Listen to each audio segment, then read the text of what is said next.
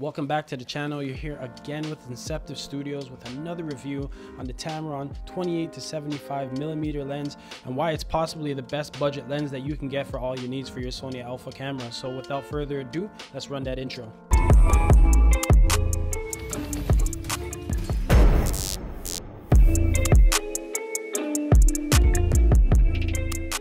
For about $1,000 compared to $3,000 for a G Master 24 to 70mm, you could sacrifice 4mm and end up getting one of the craziest lenses at a budget price possible. I only spent $1,000 and I still feel like through all the lenses that I've used in all variations, from the 35mm Distagon to the 55 Zeiss to the 24 G Master, this has been the best, most versatile lens that I've put my hands on yet, especially for its price point. You just can't go wrong. How sharp is this lens? What is the image quality like? And I can attest to it and say that this lens will not disappoint anybody. In terms of how sharp it is, I would compare it somewhere near a G Master, because unless you're pixel peeping, you're not going to really see the difference, or unless you're on a huge crazy screen. But at the end of the day, for the price that you're paying, you're really getting an incredible image out of this lens. And if you have the right camera, then I don't think that you should be worried too much about how sharp it is, because most of the stuff in the market today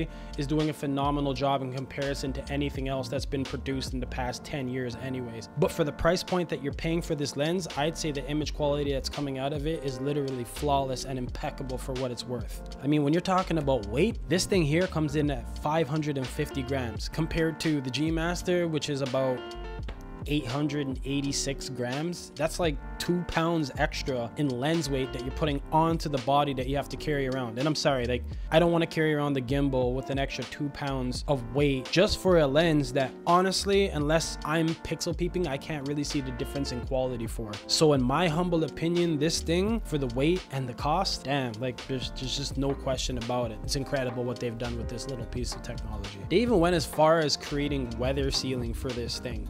Now, I've shot in rain, I've shot in snow, and I'm not talking like crazy downpour, but enough that you would consider if you should be shooting. And this lens has stood up to the test of time with it. And I'm talking about like 2 years of putting it through different conditions and different variables, and it's just never failed me. And I've never had an issue with being like, is it getting too wet? Should I bring it in yet? No, I just wipe it off here and there. But I've had this lens pretty damn wet and never ever had an issue with it. So if you're in any kind of like more extreme situations, I would say that you could get away with quite a bit with this lens. So I would not be too concerned if I were you. The autofocus feature on this lens is really good. It's actually really snappy and quick. The motor is really silent on it also. So if you needed to use it in an environment where silence is really key, this is definitely something to consider when buying this lens. Something like this would not disappoint you when it comes to what you're paying for the focus you're also getting out of it too. Another thing that stood out to me is the fact that the other lens, being the G Master, is like $2,000 more, and it holds a 2.8 aperture, and so does this one. I mean, for a lens at this price point and you're paying $1,000 for a 2.8 constant aperture, I'd rather sacrifice the 4mm as opposed to getting the G Master, because at the end of the day, it's not noticeable enough that you're going to be like, holy crap, this is so sharp on the G Master that I would just never think about getting the Tamron. We're talking about spending an extra $2,000 to get a 2.8 aperture, the same as the 24 to 70mm G Master, and you get the exact same thing on the Tamron for $1,000. And like I said, unless you're looking for image quality and sharpness, which isn't that crazy separated at all in my opinion, because I've just never really noticed the difference, and I work on some pretty hefty projects that would consider, like, you know, keeping a lens that's really sharp enough to get the image you're looking for. This thing is not even a question in terms of like how good it is, and you can shoot it in low light if you need to. I've done it many times, or you can shoot it in broad day and you get that same bokeh that you would get. So I wouldn't be too concerned about it at all if I were you. Another really neat feature about this lens is the fact that even at 28mm, you can literally bring the lens a few inches from your subject and still get focus on it. And when you have, I know, only a 2.8, you can literally separate the whole background and get that buttery smooth bokeh to the point where it's like you can't even tell what's behind whatever the subject is. So in my opinion, compared to the G Master, the amount of perks that you get for $1,000 in comparison to spending around $3 grand to get something that pretty much doesn't sell me enough on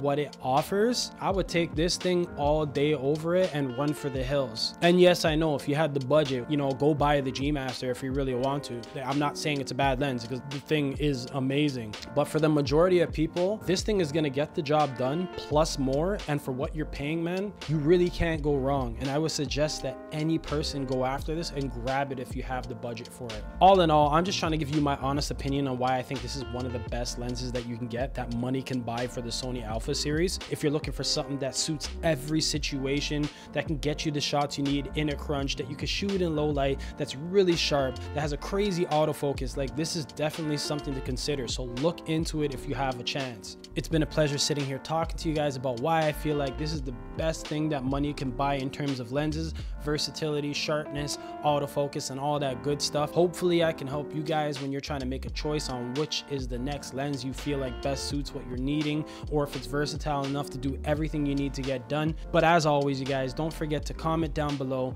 hit that like button, hit that subscribe button, because it helps all the time with me sharing this stuff with you guys. And I'll see you guys next week with the next review. Take it easy. Peace.